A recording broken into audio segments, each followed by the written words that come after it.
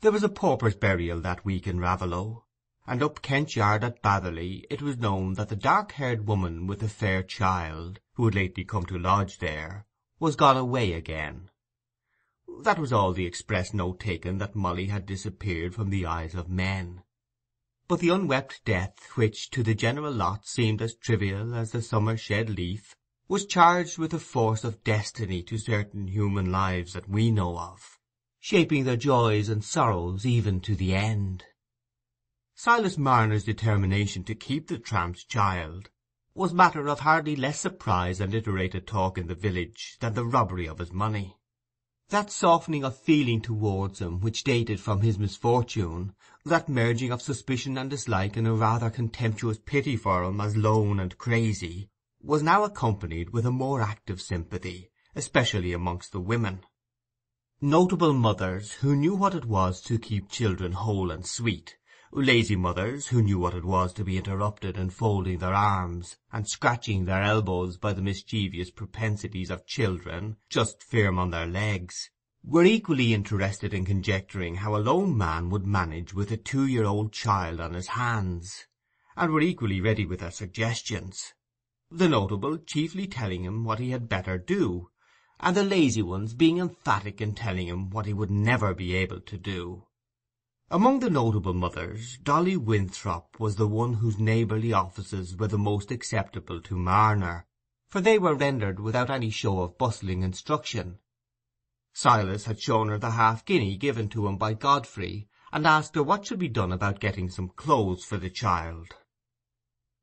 Master Marner," said Dolly, "there's no call to buy no more nor a pair of shoes, for I've got the little petticoats as Aaron wore 5 years ago.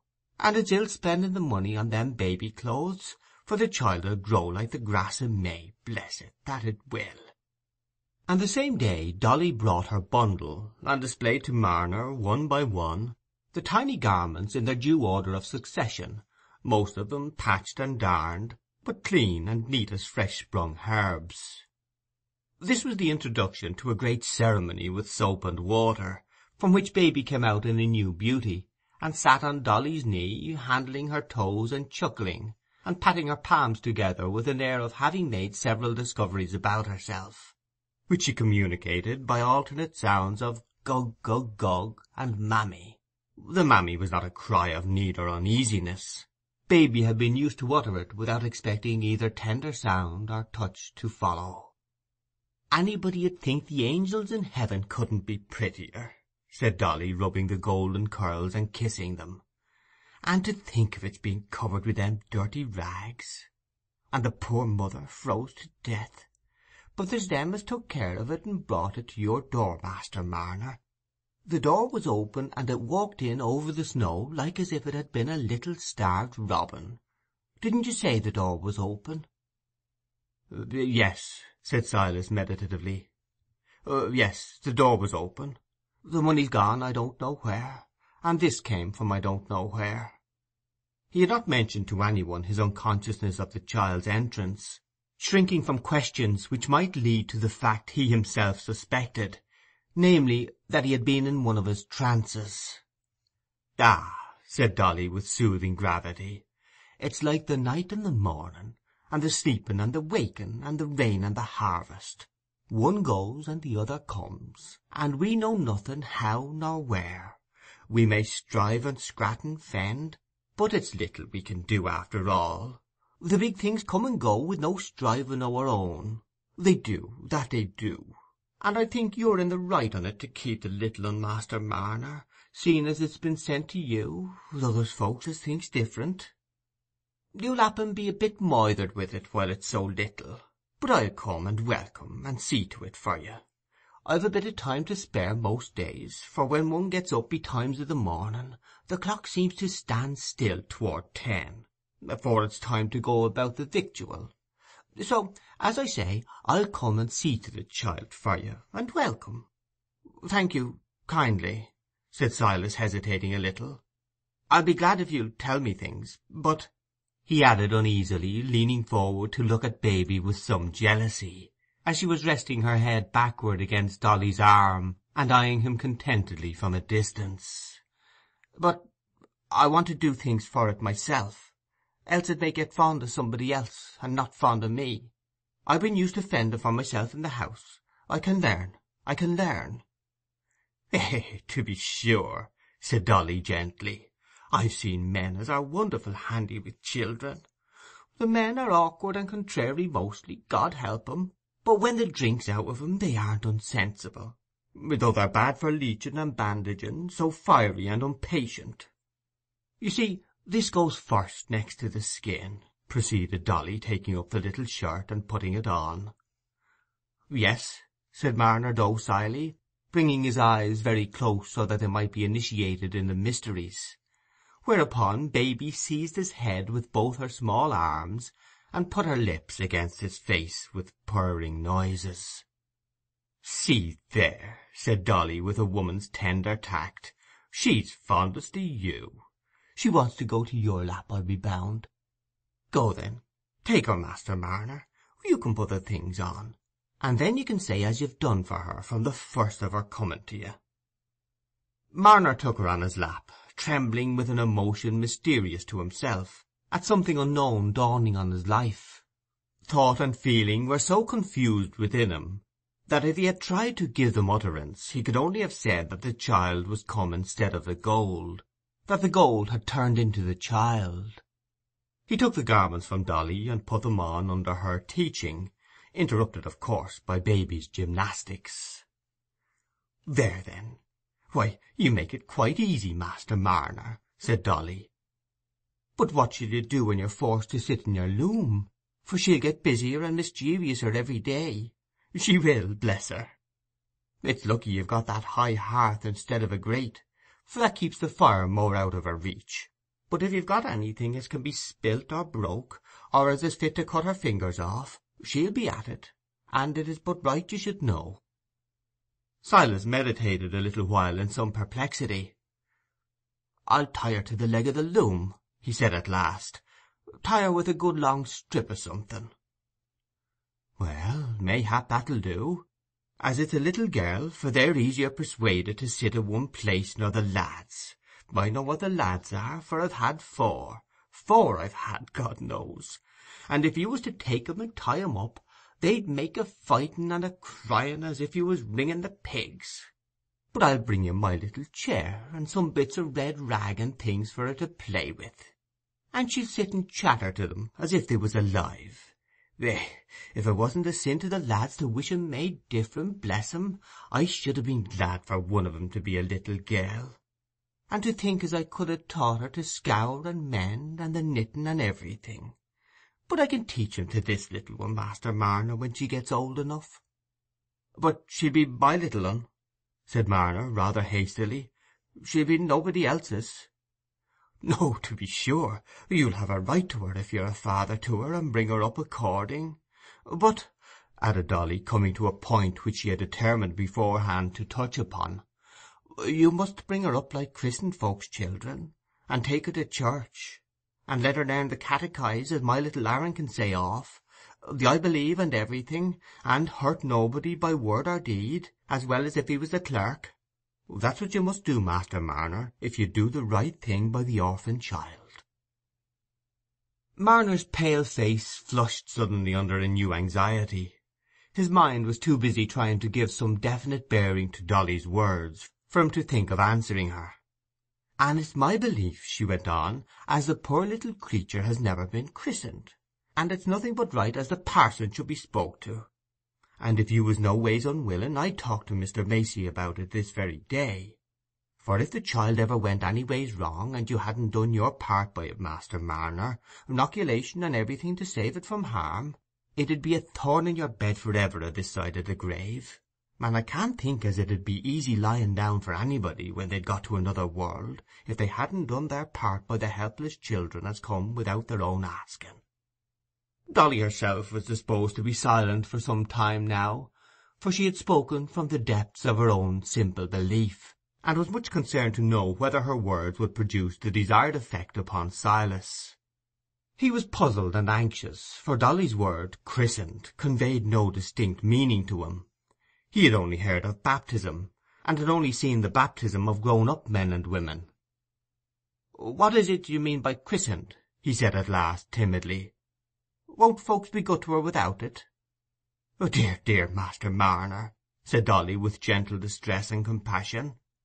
"Had you never no father nor mother as taught you to say your prayers, and as there's good words and good things to keep us from harm?" "Yes," said Silas in a low voice, "I know a deal about that. I used to. But your ways are different. My country was a good way off." He paused a few moments, and then added more decidedly, "But I want to do everything as can be done for the child, and whatever's right for it in this country, and you think it'll do her good, I'll act accordingly, if you'll tell me." "Well then, Master Marner," said Dolly, inwardly rejoiced, "I'll ask Mr. Macey to speak to the parson about it. And you must fix on a name for it, because it must have a name give it when it's christened." "My mother's name was Hepzibah," said Silas, "and my little sister was named after her." "Hey, that's a hard name," said Dolly. "I partly think it isn't a christened name." "It's a Bible name," said Silas, old ideas recurring. "Then I've no call to speak again it," said Dolly, rather startled by Silas's knowledge on this head. "But you see, I'm no scholar, and I'm slow at catching the words. My husband says I'm always acting as if I was putting the haft for the handle. That's what he says, for he's very sharp, God bless him. But it was awkward calling your little sister by such a hard name, when you've got nothing big to say, like, wasn't it, Master Marner?" "We called her Eppie," said Silas. "Well, if it was no ways wrong to shorten the name, it'd be a deal handier. And so I'll go now, Master Marner, and I'll speak about the christening afore dark, and I wish you the best o' luck. And it's my belief as it'll come to you if you do what's right by the orphan child. And there's the inoculation to be seen to. And as to washing its bits o' things, you need look to nobody but me, for I can do 'em with one hand when I've got my suds about. Eh, the blessed angel! You let me bring my Aaron one o' these days, and he'll show her his little cart as his father made for him, and the black and white pup as he's got a rearing." Baby was christened, the rector deciding that a double baptism was the lesser risk to incur, and on this occasion Silas, making himself as clean and tidy as he could, appeared for the first time within the church, and shared in the observances held sacred by his neighbours. He was quite unable, by means of anything he heard or saw, to identify the Raveloe religion with his old faith. If he could at any time in his previous life have done so, it must have been by the aid of a strong feeling ready to vibrate with sympathy, rather than by a comparison of phrases and ideas. And now, for long years, that feeling had been dormant. He had no distinct idea about the baptism and the church-going, except that Dolly had said it was for the good of the child, and in this way, as the weeks grew to months, the child created fresh and fresh links between his life and the lives from which he had hitherto shrunk continually into narrower isolation.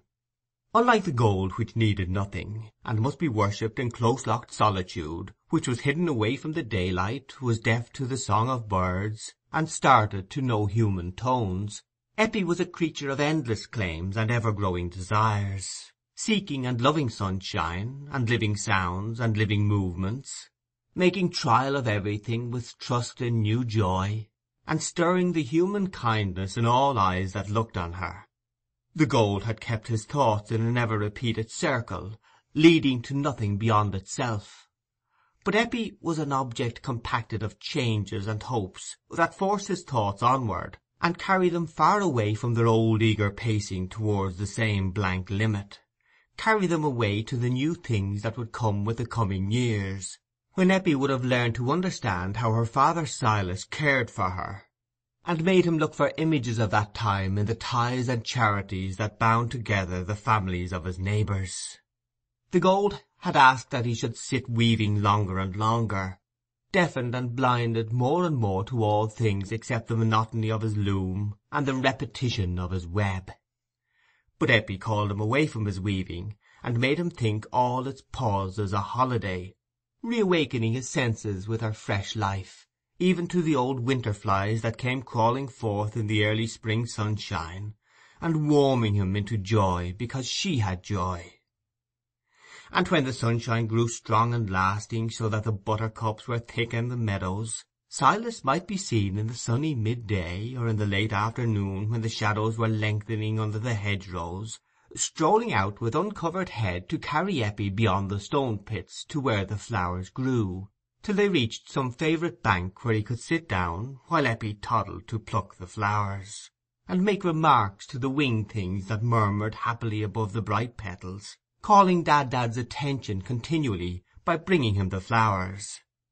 Then she would turn her ear to some sudden bird note, and Silas learned to please her by making signs of hushed stillness, that they might listen for the note to come back again, so that when it came she set up her small back and laughed with gurgling triumph. Sitting on the banks in this way, Silas began to look for the once familiar herbs again, and as the leaves with their unchanged outline and markings lay on his palm, there was a sense of crowding remembrances from which he turned away timidly, taking refuge in Eppie's little world that lay lightly on his enfeebled spirit. As the child's mind was growing into knowledge, his mind was growing into memory. As her life unfolded, his soul, long stupefied in a cold, narrow prison, was unfolding too, and trembling gradually into full consciousness. It was an influence which must gather force with every new year. The tone that stirred Silas's heart grew articulate, and called for more distinct answers. Shapes and sounds grew clearer for Eppie's eyes and ears, and there was more that Dad was imperatively required to notice and account for. Also, by the time Eppie was 3 years old, she developed a fine capacity for mischief, and for devising ingenious ways of being troublesome, which found much exercise, not only for Silas's patience, but for his watchfulness and penetration. Sorely was poor Silas puzzled on such occasions by the incompatible demands of love. Dolly Winthrop told him that punishment was good for Eppie, and that, as for rearing a child without making it tingle a little in soft and safe places now and then, it was not to be done. "To be sure, there's another thing you might do, Master Marner," added Dolly meditatively. "You might shut her up once i' the coal-hole. That's what I did wi' Aaron, for I was that silly with the youngest lad as I could never bear to smack him. Not as I could find in my heart to let him stay i' the coal-hole more nor a minute, but it was enough to colly him all over, so as he must be new washed and dressed, and it was as good as a rod to him, that was.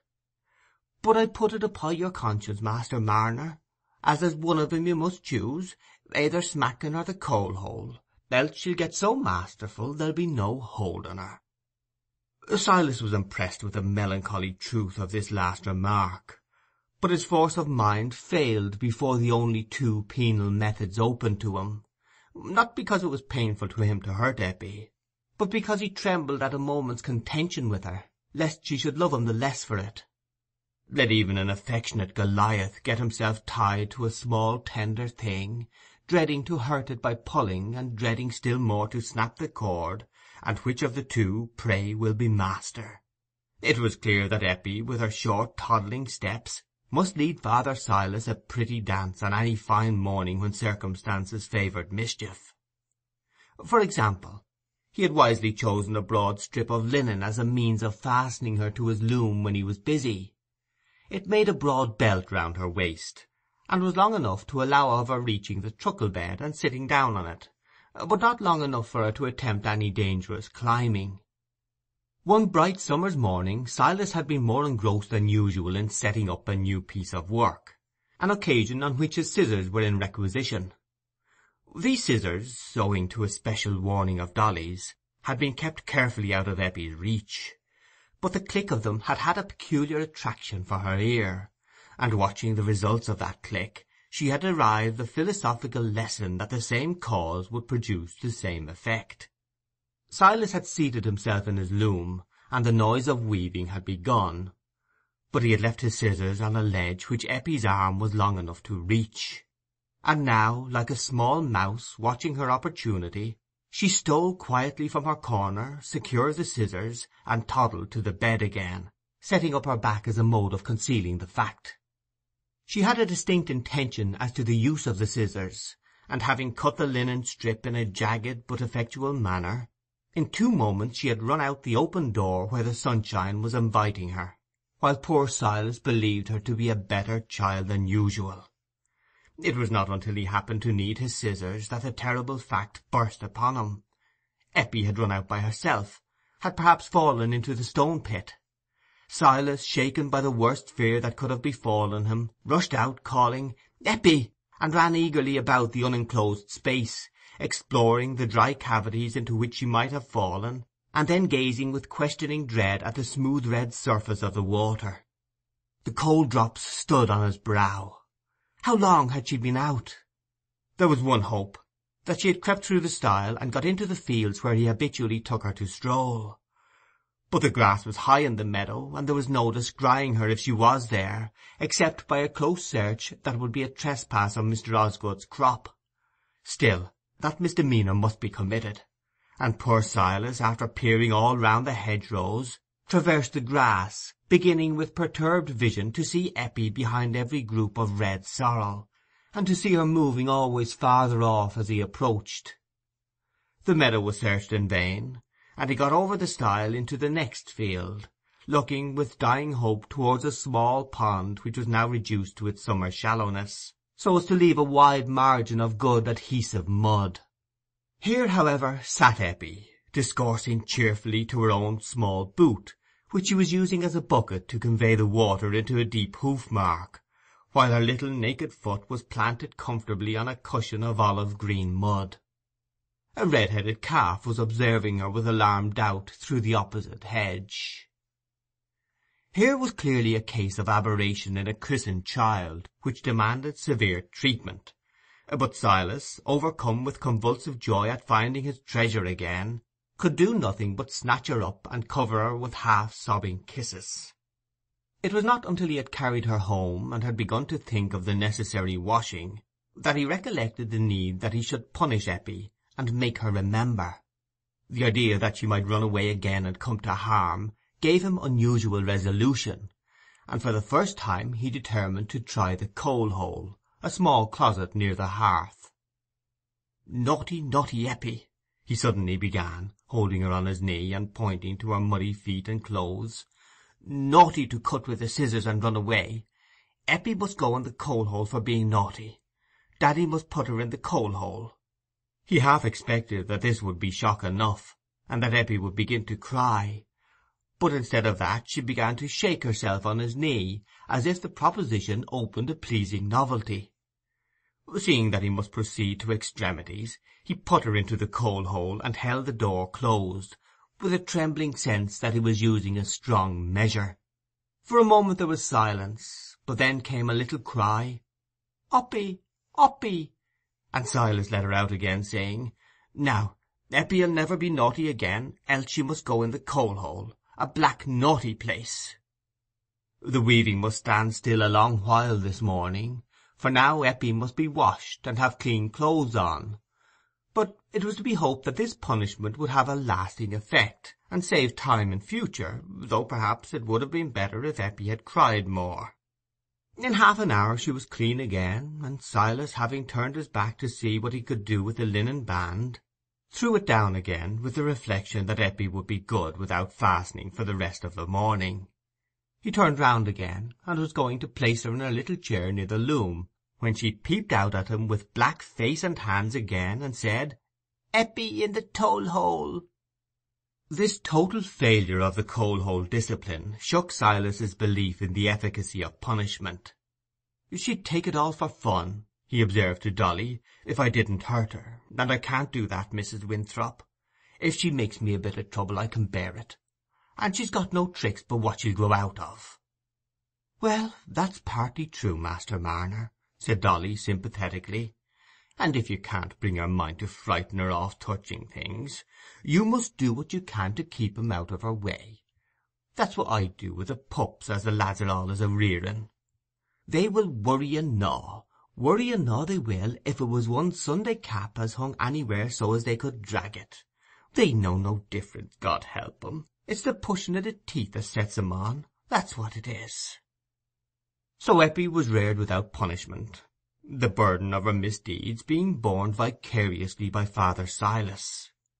The stone hut was made a soft nest for her, lined with downy patience, and also in the world that lay beyond the stone hut she knew nothing of frowns and denials. Notwithstanding the difficulty of carrying her and his yarn or linen at the same time, Silas took her with him on most of his journeys to the farmhouses, unwilling to leave her behind at Dolly Winthrop's, who was always ready to take care of her. And little curly-headed Eppie, the weaver's child, became an object of interest at several outlying homesteads as well as in the village. Hitherto he had been treated very much as if he had been a useful gnome or brownie, a queer and unaccountable creature, who must necessarily be looked at with wondering curiosity and repulsion, and with whom one would be glad to make all greetings and bargains as brief as possible, but who must be dealt with in a propitiatory way, and occasionally have a present of pork or garden stuff to carry home with him, seeing that without him there was no getting the yarn woven. But now Silas met with open smiling faces and cheerful questioning, as a person whose satisfactions and difficulties could be understood. Everywhere he must sit a little and talk about the child, and words of interest were always ready for him. "Ah, Master Marner, you'll be lucky if she takes the measles soon and easy." Or, "Why, there isn't many lone men 'ud ha' been wishing to take up with a little un like that. But I reckon the weaving makes you handier than men as do outdoor work. You're partly as handy as a woman, for weaving comes next to spinning." Elderly masters and mistresses, seated observantly in large kitchen armchairs, shook their heads over the difficulties attendant on rearing children, felt Eppie's round arms and legs, and pronounced them remarkably firm, and told Silas that if she turned out well, which, however, there was no telling, it would be a fine thing for him to have a steady lass to do for him when he got helpless. Servant maidens were fond of carrying her out to look at the hens and chickens, or to see if any cherries could be shaken down in the orchard, and the small boys and girls approached her slowly, with cautious movement and steady gaze, like little dogs face to face with one of their own kind, till attraction had reached the point at which the soft lips were put out for a kiss. No child was afraid of approaching Silas when Eppie was near him. There was no repulsion around him now, either for young or old, for the little child had come to link him once more with the whole world. There was love between him and the child that blent them into one, and there was love between the child and the world, from men and women with parental looks and tones, to the red ladybirds and the round pebbles.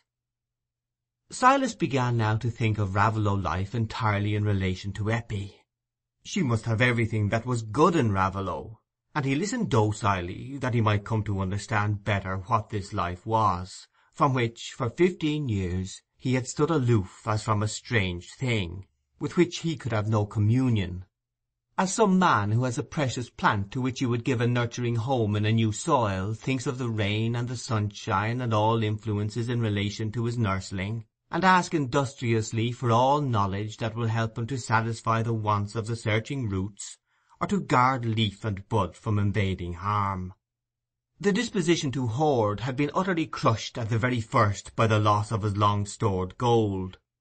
The coins he earned afterwards seemed as irrelevant as stones brought to complete a house suddenly buried by an earthquake. The sense of bereavement was too heavy upon him for the old thrill of satisfaction to arise again at the touch of the newly earned coin.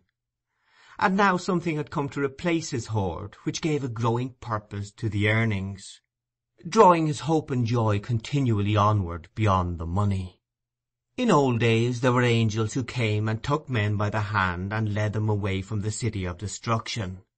We see no white-winged angels now, but yet men are led away from threatening destruction. A hand is put into theirs, which leads them forth gently towards a calm and bright land, so that they look no more backward, and the hand may be a little child's.